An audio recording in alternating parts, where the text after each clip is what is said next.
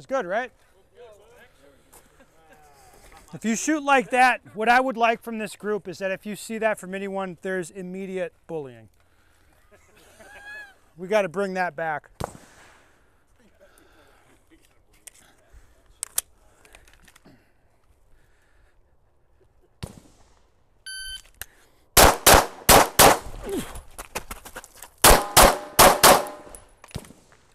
You saw a pretty big difference there, right?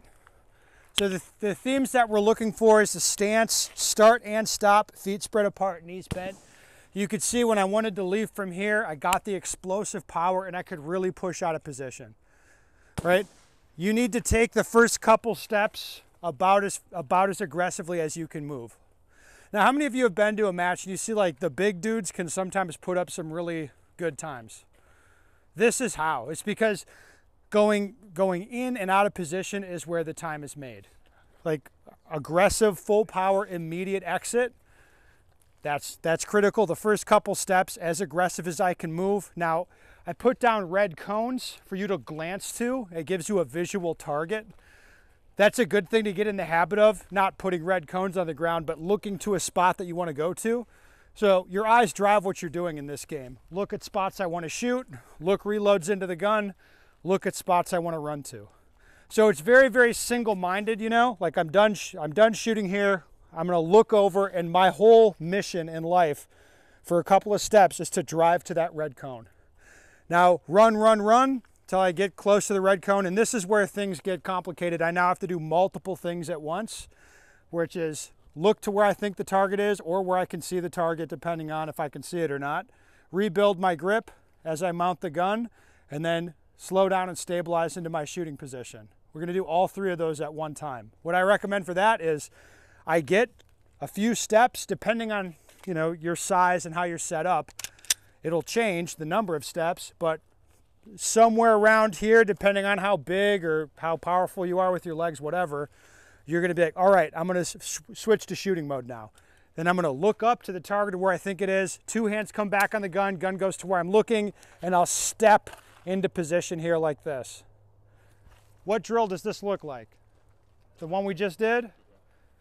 Yeah, that's why. So just think like you're gonna run, you get close to where you're shooting again, you'll mount the gun, and you'll be slowing yourself down and stabilizing yourself. The cue that works for me is when it's time to slow down, I'll visualize sitting back on my butt, and then I'll just let myself take a lot of short, choppy steps to slow myself down. So you take long strides when you're running. So if you have a long run on a stage, you should take long strides and be running properly.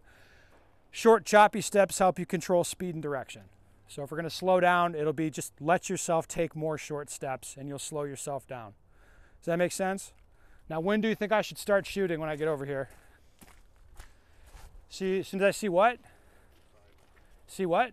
Sights on the target. Sights on the target, that's what I like. So notice it's not stop, then shoot.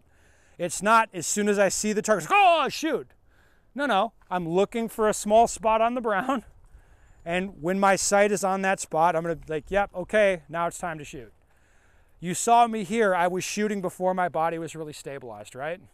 I mean, you don't have to force that to happen. It's more like in my head, I'm allowing that to happen. It's like, I don't really care that I'm unstable or whatever.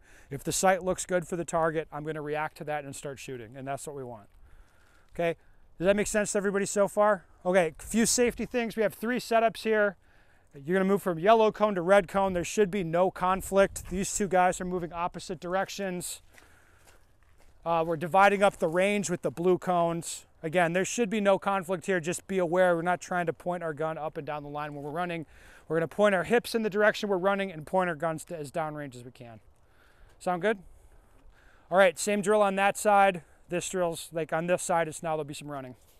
All right, let's get to it.